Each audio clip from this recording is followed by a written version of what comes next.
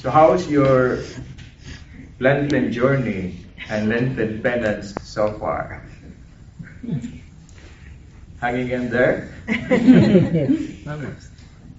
I guess for those of us who were here yesterday, with Father Jose's sharing in his homily, and we know that we have been proclaiming the gospel, and even with this part of Jeremiah's book, that we were grateful. Father Jose said that the Lord was so brave, in spite of the oppositions, to really declare himself who he is.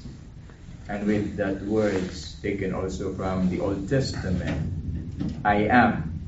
But he went on to say, I am with you, to reassure us.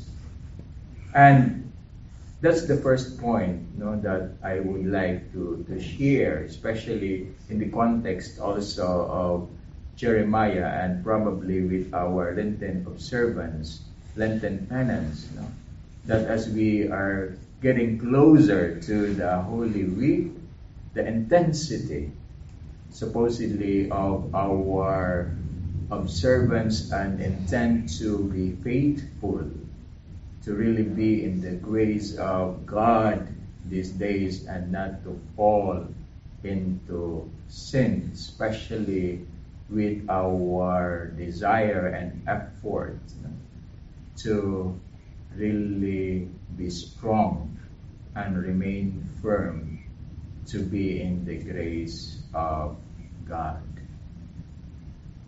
However, the truth is, it's not just during this Lent. Amen? It's basically a day-to-day fight and battle in our life. And the second point, really, which I will now continue, the declaration of the Lord, that if you are not convinced with my words, at least with my works. And it may be a cliche, but we usually say action speaks louder than words. And that's what we are trying to do, as a testament of our sincerity, as a testament of our commitment with our faith and with our relationship with the Lord, that more than words, it's really about deeds.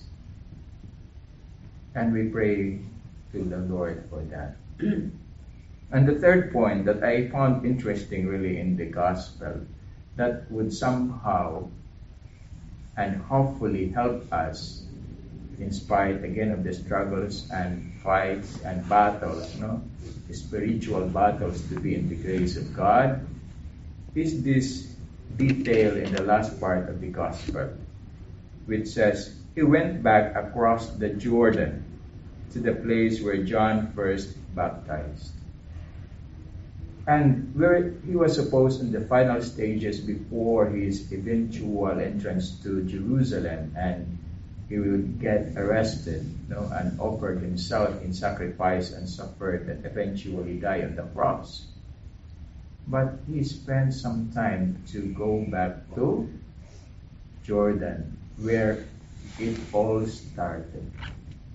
It began the inauguration of who he is, with the baptism made by John the Baptist, but with the descent of the Holy Spirit in the form of the dove, and the confirmation by the voice of the Father.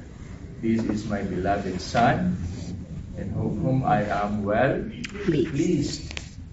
And that's very important, because he goes back to where he started, the very core of who he is. And that's very important in our spiritual life, that no matter what, no matter where we are, what we are going through, with the ups and downs, the struggles and fights, but we always go back to who we are. I am a child of God, I am of Christ, and the Lord would always be with me. That's who I am.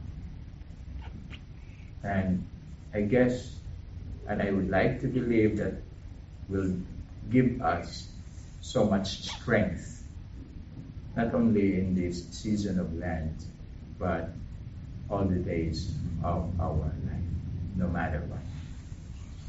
Amen.